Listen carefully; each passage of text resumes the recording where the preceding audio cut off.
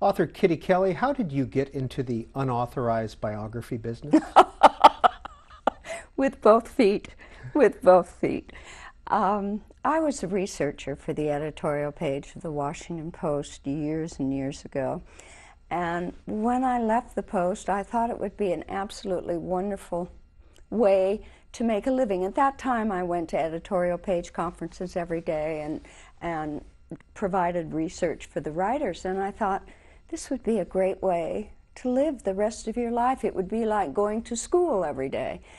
And then I realized that writing articles would be hard to make a living. So I was asked to do a book. My first book, the very first book, the one that I thought would make me forever, was an investigative look at beauty spas in America. There were only 12 of them at the time. Only 12. Now this is back in 1978. And I thought, oh, this is fascinating. So I would go to every spa, I would stay a week, and I would write a chapter about what they were really like inside. I thought, this is it. It sold 14 copies. My mother bought 14, and that was it. But I remember when I went to one place, it was called Murrieta Hot Springs, and I would arrive on a Sunday, and I would stay for the whole week and then put that in the chapter. I arrived to check in, and the woman at the desk said, sit down, please. We've had a problem here. We've got some writer coming from Washington, D.C., and we just had a death in the mud bath. A lady's just died. So just sit down there, and I'll be with you in a moment.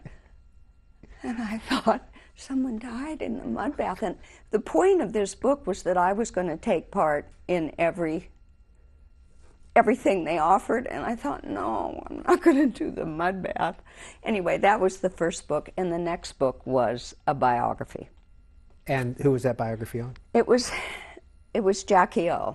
And the publisher had asked me if I would write a biography on Jacqueline Kennedy Onassis. And I said, you're crazy. I have read everything written on the Kennedys and on Mrs. Onassis. There have been thousands of books.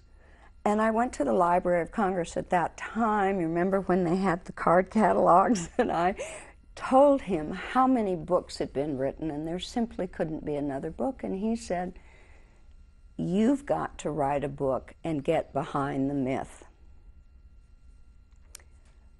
And so I did. I wrote Jackie O, and that's how I got into writing unauthorized biographies. And please let's tell your viewers that unauthorized does not mean untrue. Kitty Kelley, how do you get beyond a myth? What are your techniques? Well, you know, it was President Kennedy who said, I think, that the biggest misconception is not really the lie, which is deliberate, contrived, and unrealistic, but the myth, which is persuasive and wrong. So what I try to do is I try and do as much research as I possibly can. I do start by writing the subject because all my subjects have been alive. They're titans of society. They have some way influenced our landscape, left an imprint in our culture. So I write to them and I say, I am doing this book and I'd like very much to have an interview, but I want you to know as a matter of courtesy that I am going to be trying to interview friends, neighbors, business associates, employees, former employees, and I'd like to be accurate and thorough. And to date, and it's been over 30 years, no subject has given me an interview. So, what I do, this is a chronology. I'll show it under the camera. Okay, and this is the chronology I did for Oprah.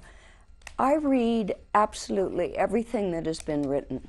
So before I even do an interview, I've read all the books, articles, everything. And I put together that chronology, which is a benign, factual.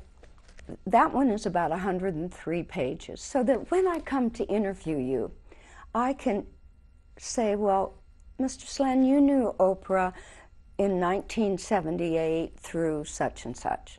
And then I will open to 78 and ask you about some of the things there, and it helps because memories are fragile. You write in your book, The Family, The Real Story of the Bush Dynasty, I believe that the people we most admire most influence our country. So those are the lives I've chosen to examine. That's right. I do believe that. And I do believe that it's important to know their life story, how they achieved the power they have, how they've exercised their influence over us, and what constructs that life story. After writing Jackie O, was there any lawsuits? Did anyone pursue a lawsuit against you? No. And what was so amazing in Jackie O, I interviewed one of President Kennedy's best friends, Senator George Smathers from Florida, and I worked very, very hard to get the interview. At first he said no, and I kept writing him and calling, and finally the secretary, I think, felt sorry for me, and he agreed to see me. And I went to his law office. The interview was set for 11 o'clock, and I arrived at 10:45, and I waited until 1:45. When he walked out, he said, "Hello, I'm on my way to the Hill. I'm so sorry I can't talk now. Maybe one of these days." And I kept trying. And finally the secretary said, "All right, do you want lunch with him or do you want the end of the day with him?" And you know, it's a tough one to decide. But finally I said, well, I'll come in at the end of the day. I had an extraordinary interview with him in that he talked very openly about President Kennedy and his private life. And at one point in the interview, he was talking about John F. Kennedy sexually, how he made love. He described him as a rooster getting on top of a hen. And before I could shut my mouth, I found myself saying, "Senator, how could you know that? I mean, how do you know that without being in the room with him?" And he said, "Well, of course I was in the room." He said, "Jack liked having us around doing it." Okay, I got that interview, I went out, I wrote the book, and I fully expected Senator Smathers to deny every word, because people do deny. He never did. Instead, when the Washington Post called him, he said, "Yeah," he said, "I said it. I think I was just run over by a dumb-looking blonde." Do you editorialize in your books? No, I don't editorialize. What I think every biographer editorializes in what you choose to put in. And you know, every saint has a past and every sinner has a future. I really try and show all sides. This is why I love biography, because you're telling the history of the time and you're trying to give a nuanced, complex picture, which is what most people are.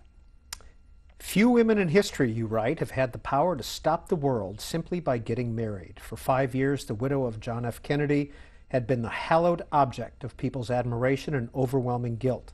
The minute she chose to marry a man outside her church and her culture, she dashed the hopes of those who had elevated her. By becoming the wife of an international buccaneer with a 6th grade education who fell far short of the inflated myth surrounding the late president, she broke the spell. But even as she tumbled from her pedestal, Jackie remained the cynosure of an insatiable curiosity and the subject of endless speculation. I wrote that in 1978. We're sitting here in 2013, and I would stand by that. Did you like Jackie Kennedy Onassis after you were finished? Yes, I did.